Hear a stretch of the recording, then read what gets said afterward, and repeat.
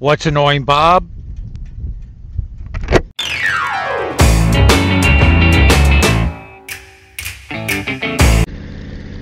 Slow drivers in the passing lane. You're on a 4-lane highway, 2 lanes your side, 2 lanes on the other side.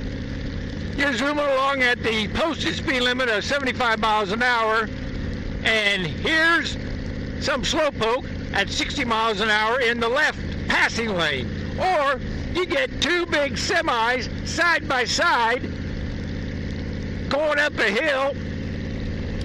It's like a drag race in slow motion. What's wrong with you people? Were you born in an outhouse or something?